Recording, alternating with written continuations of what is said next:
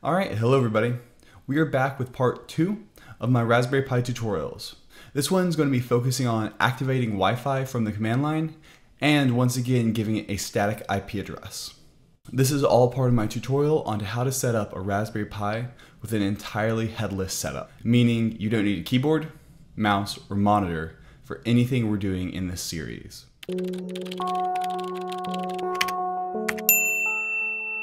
Alright, so in the last video, we actually installed Raspbian on the Raspberry Pi and set up SSH and a static IP address. This means we can connect to our Raspberry Pi's Ethernet port wherever we are. However, you might want to be able to use Wi-Fi with your Raspberry Pi. You can still do this entirely from the command line. So to do this, first open up Terminal if you're using a Mac or PuTTY if you're using a PC. So, we're just going to SSH into the Raspberry Pi by typing SSH Pi, which is the username, at the IP address we assigned it earlier. If you do not have a static IP address for your Ethernet port, you can probably try raspberry.local instead of the IP address, as it's got its own name server that's set up, but this might not work for everyone, which is why I would recommend using a static IP address where possible. It's going to ask for a password, and if you've not changed your password from Raspberry, I would recommend doing so by typing password and changing it, because it's a major security hole. Alright, so now we do not have any Wi-Fi configured. I'll clear it to give us some space. And so we're going to do this by typing sudo raspi-config. And here it pulls up a BIOS type menu where you can change major settings. So we're going to go into 2, network settings, by using the arrow keys and enter. And we're going to hit Wi-Fi. If this is your first time doing this, it's going to ask you for your country code. This is because different countries have different limitations on what frequencies Wi-Fi can be used at. Therefore, you need to enter what country you're in so the Raspberry Pi does not start broadcasting and receiving at a bandwidth that is illegal in that country. National laws are a little bit strange. So once you've done that, go ahead and enter the SSID of whatever Wi-Fi you would like to connect to. That is the name of the Wi-Fi that you look through normally in a menu. Mine is Kinda Adult. And enter your passcode.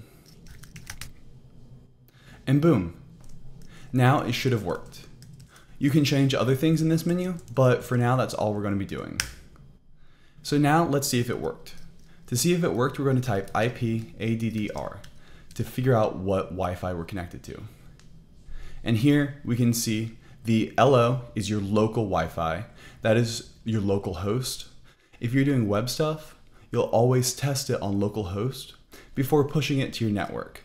That way, it only breaks it locally and not for everybody else who's using it. The next one here we've got is our Ethernet 0. That means it's the very first Ethernet cable plugged in. Raspberry Pis only come with one Ethernet cable, but if you were to have something like a USB Ethernet cable, it would be Ethernet 1 because it would be the second one. Because when you're doing just about anything with a computer, counts start at 0 instead of 1. Kind of like this tutorial series. And finally, we've got WAN 0. That's wireless LAN 0. This is actually going to be important to remember for when we're configuring our static IP address. We're also going to look down here and see that it's been given a IP address from DHCP from my router. So I also like to set up static IP addresses for everything. And generally, I always have the static IP address for my Wi-Fi be one more than the static IP address for the Ethernet. So I configured this Raspberry Pi to be 192.168.1.105. So when I'm configuring my static IP address for my Wi-Fi, I will do 192.168.1.106. It makes it just easier to remember, and that way you don't have to really remember 2 numbers, you just kind of have to remember 1. Alright, and so now we're going to go ahead and want to configure a static IP address for our Wi-Fi as well. So to do this, we're going to type sudo to get root access again, nano as our text editor, and we're going to configure etc/dhcp cd.config and just hit enter. So this is the same menu that came up in our previous tutorial, where we set up a static IP address for our Ethernet cable. Now we're going to do the same thing, but for our Wi-Fi connection. So we're once again going to scroll down.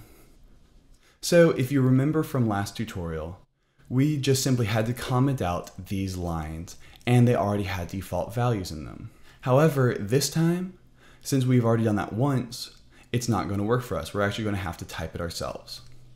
So we're going to go ahead and make the identical lines, but this time for our Wi-Fi. So it's always good to have a comment. And we're going to do the exact same thing, but replace the values for our Wi-Fi. So we're still going to say interface, but our interface is not Ethernet 0, it's WAN 0. So that means it's WLAN 0. And then we're also going to say static IP address.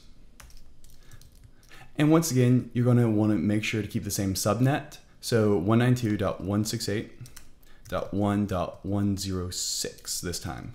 And it's going to be /24 again, because we're going to have a very standard network setup. If you're trying to do this at a university or a very large business, you may be using a different subnet mask. Therefore, it might be 36 or higher, but you're going to have to figure that out for yourself because every situation will be different. And then for these following two lines, we're going to copy them identically. All right, and that should work. Once again, we're going to do Control O to write, Enter to save it, and Control X to exit. All right, now let's go ahead and see if it worked by doing a sudo reboot. So the connection is going to be closed, and we're going to see if it works. So I'll just go ahead and clear it. So I'll give it a second to reboot, but I think this time, instead of trying to SSH into the IP address to the Ethernet card, we're instead going to try to SSH using the IP address that we just set up for the Wi-Fi card, which is 106. And this is the first time I've connected to 106, so it's making sure I know that. So now let's see if it works. Hey, it's worked. And we've typed IP adder. All right, so as we can see here, we have now successfully connected to the Wi-Fi IP address of our Raspberry Pi. This means that I can have it remote and not have to have an Ethernet cable going directly to it. You will get a significant performance hit, especially if you're using a Raspberry Pi 4 with that true 1 gigabit connection. However, for times where you don't need it, it's really nice being able to connect to Wi-Fi. Though I would highly recommend always having a static IP address for your Ethernet card in there. That way, if something ever goes wrong with a Pi, it becomes a lot easier to debug by connecting it hardwired into your network setup. That way you know there's not a connection issue. All right, that's all I've got for you. Have a good one. Bye.